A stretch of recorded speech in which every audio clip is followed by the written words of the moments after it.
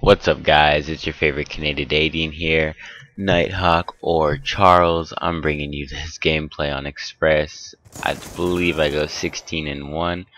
I choked the flawless and I like the last round. It would have been awesome to be the flawless, and I should have like 2 more kills, but then I got screwed over by me streaking kids and them timing out right as I'm about to like hit them with a hellstorm, stuff like that.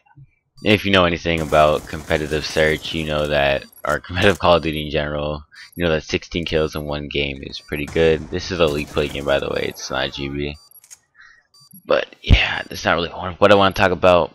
I want to talk about PAX, my thoughts, and the roster changes. So a week ago, there's an event in Seattle. It was well, it's not just Call of Duty, but there's like a lot of different things there, but I only care about the Call of Duty part. So it's an invite only tournament. There was 8 teams that were invited. I believe it was Bad History, Unite, Complexity, Envious, Soar, FaZe, TK, and I cannot remember that 8 team. Was it Curse? I don't know. One of those guys. Oh no, Impact. Okay, there we go. Impact. I could say this one. If you don't know, like since Parasite is gone and what's Karma's gone, Impact is like Killa, Miracles, BL, Fire, and John. They did alright. I mean, it was, I don't know, just a weird tournament, but I didn't really like the way it's set up because Soar could have made it to the finals, but it depended on Impact beating Complexity, and that's just retarded how you have to like depend on somebody else to win your game for you. Like the fate of you winning isn't in like your hands. I don't know, because a whole bunch of them tied for a certain place, and it was just retarded. But then TK ended up having first seed and picking and Complexity to play, and then Unite played FaZe, I believe, and then TK played Unite. Yeah, TK played Unite, and then TK was up 5-3 on this map Express, and then they choked, I guess, or they just got outplayed, and Unite came back and beat them to win the series and move on. And it was Complexity and Unite in the finals. Then Unite beat them. Now you're thinking, oh, Unite finally took down Complexity, the team that's been winning everything. That's cool, right? But then they decide to drop one of their players, which was MBOZE, after they win. Like, I don't understand why you dropped them. Drop them like you just beat the most.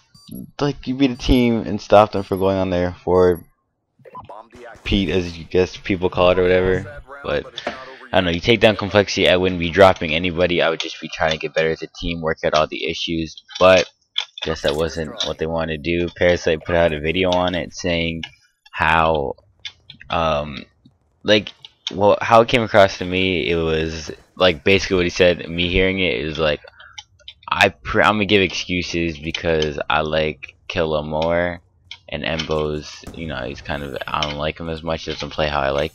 Because if you don't know, Parasite doesn't anchor anymore, and he plays a sub. Now, when you're a sub, there's that other player in Hardpoint who's like kind of your duo. You have to work the hill with and stuff.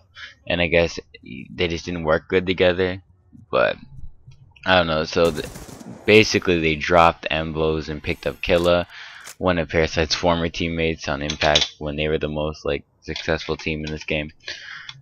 So yeah, that's what happened. I don't know. I kind of disagree with that. You know, I really like Killa. He's funny, and he's, you know, after you've seen him at Atlanta, he's pretty funny.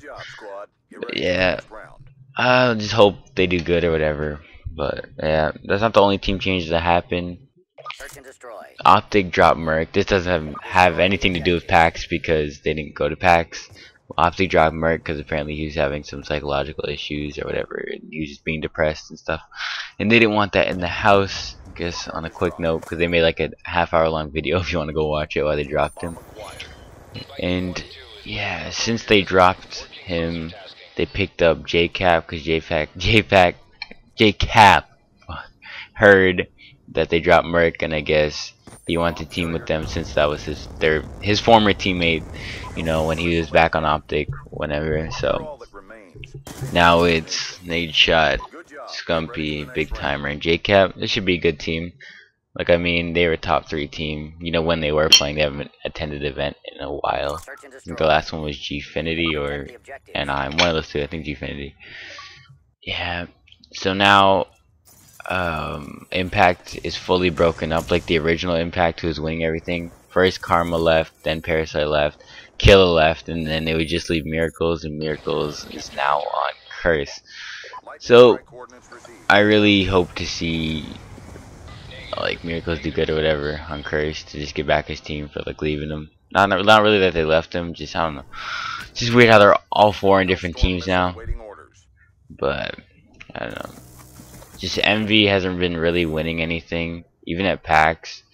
Like Killa was right at Atlanta when he said stuff, but at PAX you could see that having JCap and Proofy on the same team was pretty bad because they're both like strong AR players, and Proofy's forced run a sub sometimes. So like Sharp said, and like Killa said, JCap and Proof shouldn't be on the same team. Just let Proof anchor and just get a strong sub. Like what I would like to see is they don't pick up Merc, Proof go to Anchor, and then they pick up John to be a duo with Karma and pushing that hill. You know, that'd be cool. And with Rambo, you know, that just 3 subs, 1 AR, that'd be pretty cool. I think MBOZE would do good. But you know, it's not up to me. So that's why the kid timed out on me. Like I would have had so much more kills. Oh my god, and I'm about to choke this flawless. But I think here's where I get my 16 no kill. So that's my little discussion, rant, whatever you want to call it. All my commentaries turn into a rant, but I don't give a fuck. So that's my little thoughts on PAX, and I will see you guys later.